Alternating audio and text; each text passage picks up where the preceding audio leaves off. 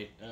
If you change a cam, install a cam, or have your engine open for freshen up, you always want to refinish your tappets. So the first step in doing that, anytime you use any kind of power tools or anything that spins, is the first step is tuck your beard in. Ladies, y'all can all skip this step, but for the men, we're going to tuck our beards in. We're going to get ready. So refinishing tappets. You never want to get new tappets. Everybody says, oh, I need new tappets, I need new tappets. Why? Every one of them is perfect. So you can see a spinning tappet that's got spin marks on it. And you can also see a non-spinning tappet doesn't have spin marks on it. So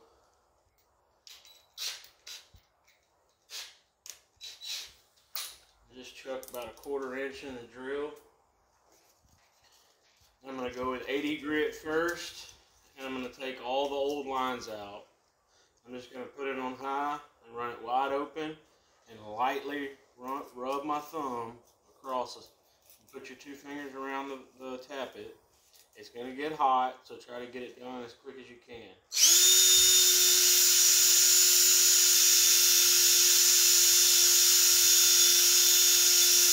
Just going back and forth. I have no more lines from the cam. So now I'm going to swap to 240 grit, the cleanup pass.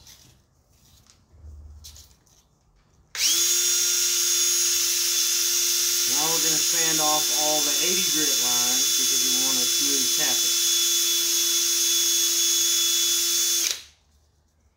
Make sure all the lines are gone. Get a clean tappet.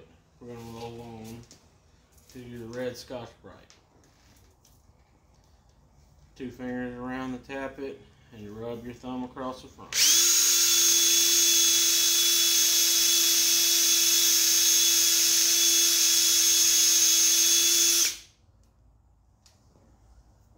And that is a refinished tappet, ready to be installed. So you'll go through and you'll clean it, put some assembly lube on it, and then install them in the exact same holes they came out of, because the tappets are going up and down and they're spinning in each bore. So it's mating to the bore. It needs to go in the back in the same hole that it came out of. Don't just start swapping them around and putting them wherever you want. You're going to have a lot of non-spinning tappets. So I've got mine marked, the front, cylinder 1, cylinder 2. Everything's good to go. Now I'm going to go into the tappet bores. I use a 8mm ball hone. Anytime you use a ball hone, you can't use WD-40 or anything. You got to use Flex Hone oil, the oil made for it, or otherwise you'll lose your balls. They'll all come off of the little fibers, and it'll just be a little fiber disc. And I've also got one of those for y'all to see if you want to order one. Brush Research Minute. It's a BC6M24 on cylinderheadsupply.com.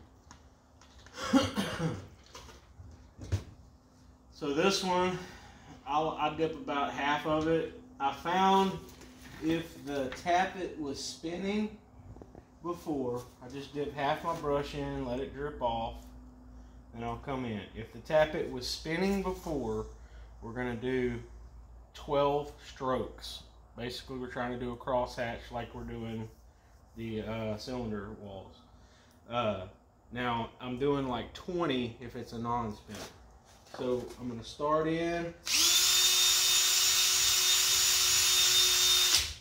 That was 12. If you want to go back and count, you can go back and count.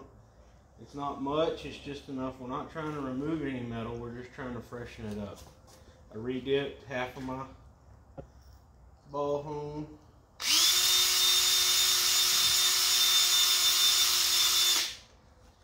"12 times in that one." Now, You'll come in, you'll clean that out, clean your tappets, put a symbol lube on everything, put it back in. Then when you crank your engine, every tappet should naturally spin on the cam lobe, as long as you're deburring the cams too. And that's how to refinish tappets and bores.